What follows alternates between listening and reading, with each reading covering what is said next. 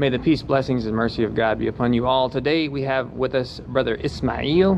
Brother Ismail is going to tell us a little bit about what sparked his initial interest in the faith of Islam. Brother Ismail, tell us, what was the initial inspiration for you to look into the faith of Islam? Assalamu alaikum warahmatullahi wabarakatuh. My name is Ismail. And I'd like to just say that when I was reading the Bible before, when I was a Christian, I seen a lot of indifferences inside the Bible, and the Bible is what led me to ask for the Quran and come to the fold of Islam. And when I was reading the Quran in the front and the introduction in the free Quran I received while I was in jail, it explained how to take Shahada. And my heart was inspired to take Shahada years before that, but I was scared to. So a year and a half ago I ended up taking Shahada, and inshallah I'm part of the deen, and I will never leave. And everything I do is to please Allah.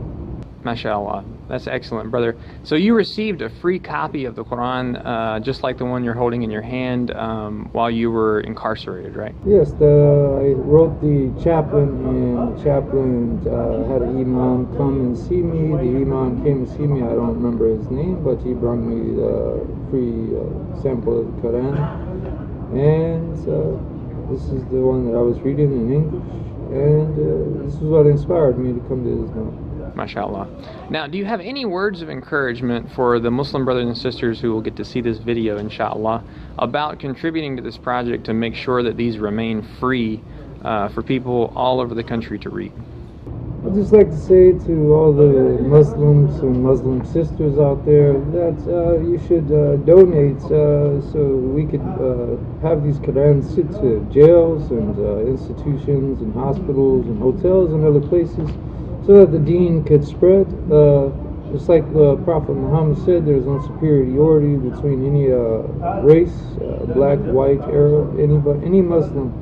So we should spread the word, just like he said, because there's no superiority. And in that, inshallah, we should tell others about Muhammad sallallahu alaihi wasallam through the Quran, the miracle of the Quran.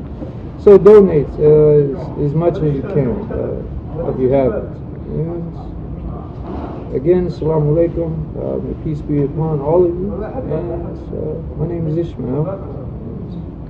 Like I said, donate as much as you can so that other people can receive these Qurans in jails and places where it's very dark, so they need the light. Brother Ismail, thank you very much for your time today. May God Almighty take your soul as a believing Muslim. Assalamu alaikum wa rahmatullahi wa barakatuh. Alaikum assalam wa rahmatullahi wa barakatuh.